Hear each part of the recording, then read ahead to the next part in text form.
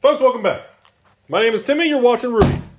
Folks, my patron, Eric, actually purchased a box of Ixalan and Rivals of Ixalan from me. We were going to do a double box opening today, but I actually decided, you know what? There's a lot to talk about, so we're actually going to split this to two videos. We're going to do a box of Ixalan opening today, and then we're going to do another Rivals of Ixalan box opening tomorrow. My patron, Eric, here has been waiting a few weeks for the video, and there are so many similarities, so many specifics I want to discuss with everybody today. And I really appreciate you, Eric, for being a very kind patron. Enjoy the video, my man, and good luck. There's just so much data to go over. Because remember, this is Ixalan and Rivals of Ixalan. I'm not gonna sugarcoat it. Like, these people are happy on the back. Oh God. You know, they don't do the justice of how bad this product was. It was such a bad selling product. I don't even know how to tell you guys about it. Rebook. So first thing, basic financial information. These boxes were probably around 160, 170, plus maybe tax and shipping, maybe 180 out the door, maybe 190 out the door for most people, bouncing around plus or minus. On top of that, expected value is actually holding it around $100 a box. Other important data everybody should know. This era of boxes were known for very, very bad card quality. Extreme fading on the ink, overly darkness, the contrast ratios, everything was just rough. Looks like we're getting lucky, though, because we have a very good quality here. Oh, Carnage Tyrant coming in. Woo, okay. Stupidly powerful 7/6 for 6 drop. You can't flip me counter, trample, just stupid. So, next thing everybody needs to be aware of, this is one of the products that you actually want to get all the rares, not the mythics. This is a product where most of the value is in the rare slots. And let me explain what that means, everybody. Beautiful alpha there. And what I'm saying is that the value of this product is distributed among like 20 to 30 cards of value, where it's like 1/3 of all the rares have good value there. Ooh, Sun's Avatar. And our first foil hijack. So the mythics, Carnage Tyrant, and maybe only 1 or 2 other mythics have value. But man, you have so many rares, so many rares of value that it's a box opening, mass box opening dream to have that kind of thing. And here we go. We got the old tracker. So like I said, that's why I'm not going to go over a lot of specific values of the rares in this set, because so many of the rares are valued between like $2, $3 to $10 a card. A ton of them. And wow, we got really lucky. Great card quality, Sanctum Seeker. Wow, we haven't had any card quality centering issues, contrast, faded issues of ink or anything. This is actually, I guess I was a little concerned about that. I always get nervous doing a box opening. Oh, Vraska coming in with that fancy snaky hair. Mythic number 2. Vraska, again, Mythic, Planeswalker. Not really worth a lot, but again, very iconic for the era. The old pirate. I call it, I remember calling her the pirate chick, the pirate Vraska. So, anyways, coming through Rootbound Crag. Again, items like this. The land cycles, actually, it holds its own. I mean, honestly, the land cycle on this is still like $3 to $6 per land. It actually does pretty good, considering it's not a shock land, fetch land type box. Without having shocks or fetches, or I guess now scry lands or something, or triomes or whatever, to be able to hold around that $5 a pop is a very nice thing. That's not easy to do. Oh, I love the compass. And by the way, everybody, just so everybody know, the next thing to talk about here, these flip cards were supposed to be lottery cards. They scrapped them. These were supposed to be lottery masterpiece cards, and they scrapped them. And I know, people are going to laugh at me like Rudy actually matters in the world of Wizards and everything, which I don't. I'm just a regular dude who doesn't get haircuts. I'll be honest with you, I bashed the lottery card thing, and I was so negative on it. I feel like I did not help the situation, and I regret that. That's one of my regrets on something that I called that I felt I was very wrong about. I was so angry when Mark Rosewater said every set was going to, wow, our third land. Every set was going to have lottery cards when he announced that at Kaladesh because of success after BFZ and Oath. I became super negative and angry about it, and I was so furious. I canceled my Kaladesh box opening, or mass box opening and everything. Oh, Blasting Cannons, great card. And I just remember that, and I regret that. That was definitely a mistake on my end. And I look back at it, and I was like, oh my, could you... But again, you know, maybe it's tough to say that, because if this product did have lottery cards, wow, these cards look great today. If this product did have masterpieces, how much more would it have sold? How much more successful would have Ixalan been? And if Ixalan was that successful and they did multiple reprints and restocks, what would the financial value, oh, Waker the Wild, what would the financial value be today? So, you know, there's a lot of moving parts, because again, if the product was a home run and it kept selling out and they had to reprint it 2-3 times, Ceratops, you know, the supply would have been double, triple what it is today.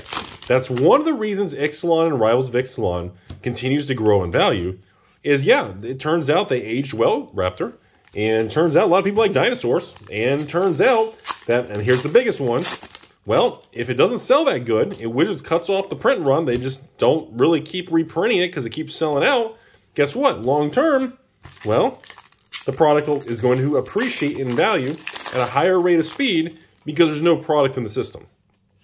And, well, ladies and gentlemen, that's what happened.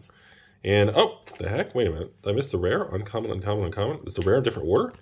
I guess so. Okay, foil land. Ah, yes, the Conqueror, the old vehicles. That's another thing we can talk about here. I was never a fan of vehicles. Even in Kaladesh Aether, well, you know, energy mechanic in Kaladesh was so broken according to everybody. You couldn't interact with it. It was a pain. Settle the Wreckage, that was a very popular card. I remember that. Here's the thing. I was never a fan of vehicle cards. I didn't like the flavor of it. But now that time has gone by, I've seen how it's aged and different things. I'm a little bit more open-minded. And again, I made a lot of mistakes bashing Wizards on some of these things in the past. And like I said, I don't know. I hate it. It just is what it is, man. We all make mistakes. And, you know, I look at this thing, Priest. You know, look at the swamp. Look at that swamp, man. Holy smokes, that looks great. So it's one of these things where, you know, I'd like to tell this. And that's one of the reasons I like to do a random box opening on products like this. Because, again, Dragon Skull Summit, my goodness, that's our 4th land? Are we going to go for the whole 5 land cycle in this product? That's crazy, man. Like, Eric, do you realize the probability of that? That's really, really unusual. Okay. Hey, Unclaimed Territory. I forgot about that card. This was like a $3 uncommon, man. I don't know if it still is, but, you know, you guys can bash me below. Fleet Captain, I remember the old pirates. Oh, that artwork on that treasure token is stunning, man. Oh, with that little dinosaur bird on top. Anyways, you know, I'm Unket. That's why I bring it. For those of you who listen to my channel and follow me for many years, you'll notice that, oops, sword point. You'll notice I talk about the Amon Kitty Cat, Hour of Devastating Your Wallet, Ixalan, and Rivals. I talk about this era a lot because it's one of my most learning curve, mistake, emotional, stupid. Oh, there we go. Warden Away. It's a very nice card. Good old merfolk. It's one of my eras where I realized I really made a lot of bad judgment calls. I was overly emotional and provocative and aggressive towards Wizards. Bloodfast turns into the nice flipping temples. Legendary temples, man. Look at that. And it doesn't come into play tapped.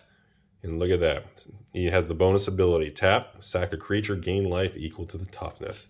Sound familiar, doesn't it, everybody? You know, so I look back at this stuff. And that's one of the reasons, you know, and I know you guys are going to laugh at me and make fun of me. Rudy's pumping Ixalan now, you know, but these boxes are going to be 3, 4. These are going to be $500 booster boxes one day. Because it's just, and I know that sounds completely stupid. And I know, oh, here we go. Hey, Star of Extinction. I'm never a fan of this mythic. Flipping 7-drop. Destroy a land. Deals 20 damage to each creature in Planeswalker. It's such a meme, man. Like, you know, it could just say destroy all creatures, but the whole 20 damage, I think, was a really kind of a funny thing, you know. But, you know, I just, everything I've learned about, oh, that's a pretty cool looking dinosaur. Cool coloring on that card. Everything I've learned is just one of these things. You have to be able to understand the ebbs and flows of markets, and when things are bad, and I learned a lot about myself, even back then, just learning about how my attitude was towards these bad era of products. I mean, you know, for those of you who weren't around, there's nothing I can say in this video to get you all to understand how, wow, did we get all the land cycle? I think we got all 5 lands. There's nothing I can say in this video to make you all understand how many LGSs were going out of business, how bad Magic product was. It wasn't selling. Legion's landing. Oh, man. There's a memory throwback. Legendary turn into the infamous fort, man. Pumping out Vampire Lifelink. Oh my god, I remember that card. But I can't... That's the biggest point of this video that I want you all just to understand and listen to me about, is that, you know, this was an era where, you know, hey, foil up. And, you know, it's just... LGSs were shutting down. Stores were dumping product at losses. Distributors were selling product at losses. Like, you know, Wizards, the print to demand, you know, that whole thing didn't matter because it barely sold. There really wasn't much of a print to demand because they could, the product just didn't sell. You know, oh, look at this last pack of the box. Mythic number 3. Oh, I thought it was the flip one. Ravager. And look at this, ladies and gentlemen, the dagger, the gorgeous dagger flip card, man. The Lost Veil, and it's a foil rare. Dude, stunning, man. I always wonder, though, the last thing I always wondered, what would the framework have been if these were masterpiece cards? Would this art just been stretched to the edge with no black outline? Would there have been a different, like, framework, like the Expeditions and Masterpieces and Invocations? So anyways, to wrap this video up today, Eric, so you got a second video coming for Rivals of Ixalan probably in the next couple days here. But I want to split it apart. I really want to take the time and tell this story.